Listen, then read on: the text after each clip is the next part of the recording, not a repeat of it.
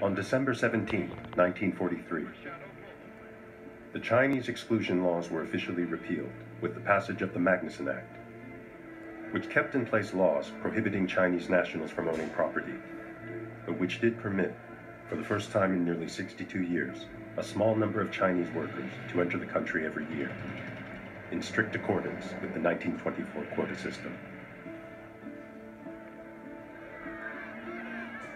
In 1943, it was repealed, but the repeal was quite symbolic.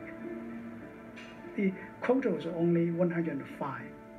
It's so insignificant. Yeah. What's important about it is that it's 105 Chinese a year, not just people from China.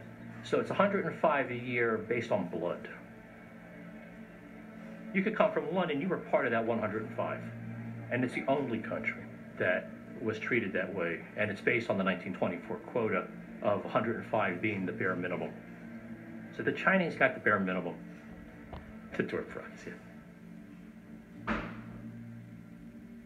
Nevertheless, it is very significant that the Chinese now have the right to be naturalized, to become naturalized citizens in this country. It is an important opening because, first, on principle, the idea of exclusion is overturned. That's huge.